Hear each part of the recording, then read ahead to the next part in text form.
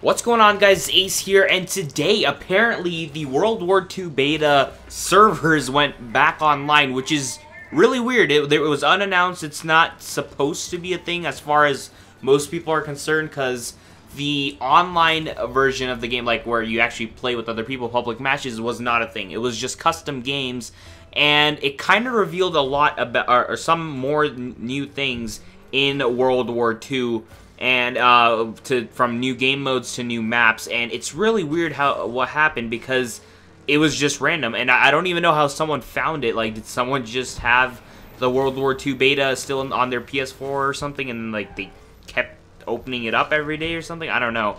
But it was taken down like almost immediately after, or like not immediately after, but like it's not on anymore. And it would have been nice. I don't know. I wish I kind of had it so that I could have played it a little bit. But I think by the time I found out this was a thing, the servers went down already. But it was just custom games. But you could see that people were playing some new maps and some new maps and new game modes in custom games, though, which is really weird. However, like it happened.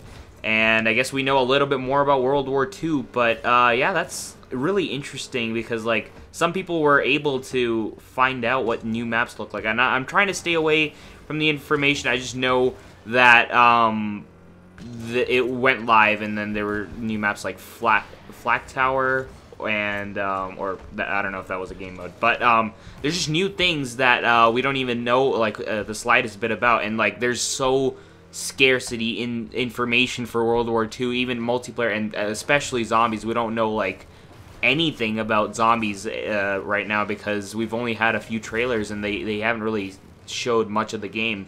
And so it'd be really nice to have a gameplay trailer sometime soon. But still, this is really surprising. Like obviously, like most people have it deleted by now, so it was probably only a few select people who found out about this, or like they were even able to access it for the short time it was live.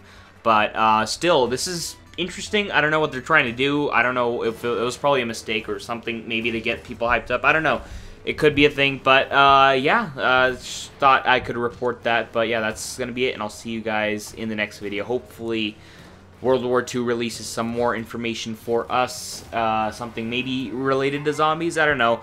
But yeah, hopefully some new stuff comes up soon. But yeah, this for right now, I guess we're talking about a closed beta that reopened and then closed again the same day. I don't know. Anyway, that's gonna be it, and I'll see you guys in the next video. Bye bye.